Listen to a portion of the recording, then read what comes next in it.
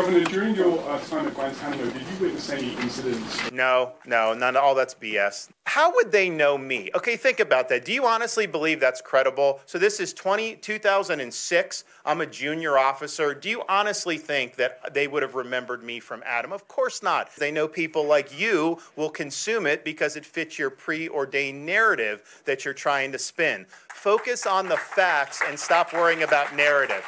Has not entered the race officially. And if and when he does, that's going to be the combative and the compelling candidate that will challenge Trump.